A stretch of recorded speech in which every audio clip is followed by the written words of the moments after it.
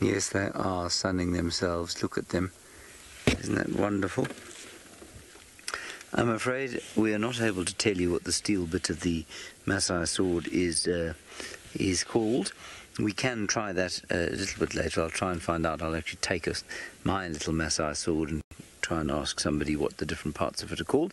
Not sure what relevance that had. I assume that the leopard was fought off with the aid of the Masai sword.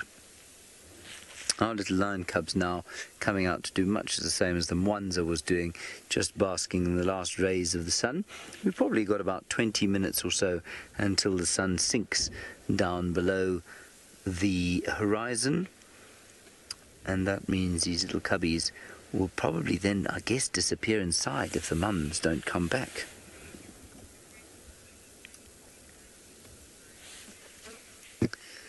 Yeah, Dave, I'd say you're absolutely right. You say 1 in 3 lion cubs. Is it true that 1 in 3 lion cubs only make it through the first year? I'd say that's absolutely correct. 1 in 10 adult or males will make it to adulthood, and probably 1 in 8 females will make it to adulthood. So once they're over the first year, that's not necessarily, you know, all the way there. They haven't done all the hard work. And only 1 in 10 males will make it to become big territorial males who sire their own cubs. So really, they are up against it, these little things. Look.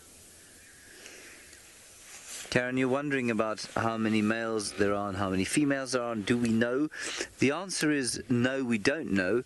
I suspect quite strongly that what we have here is, in theory, it should be 4 and 5, according to the laws of statistics and probability.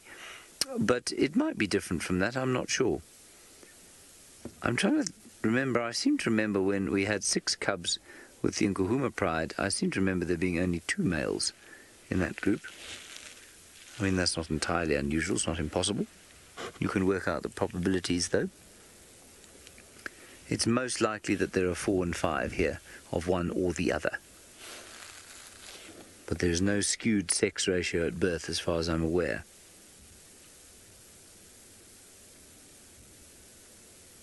Somebody told me once that sable antelope have a skewed ratio of more females to males, and I didn't think that that was true. But if somebody can help me with that, that would be fascinating. I don't know of any mammals that, I imagine there must be some.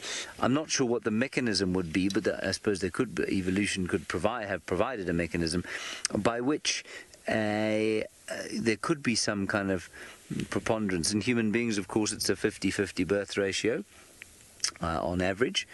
And I'd be fascinated to know if there are any mammals that are by default not, say, 40 or 40-60 or something like that. If anyone could tell me that, that would also be very fascinating. I don't understand, I wouldn't understand the mechanism of how it happens, but it would be very interesting. A light like this you will not beat. And my only regret about this sighting is that I do not have a long lens on the end of my camera so that I may take lots of illegal photographs close up to those lions in the gorgeous light.